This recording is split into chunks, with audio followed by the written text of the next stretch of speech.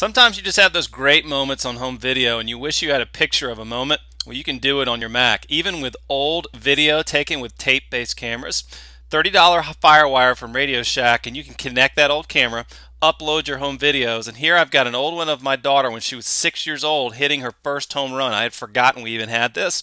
And at the end of this, she comes up and gives us a high five and just lets out that big smile right there. I'm going to right click on that smile and I'm going to add a freeze frame.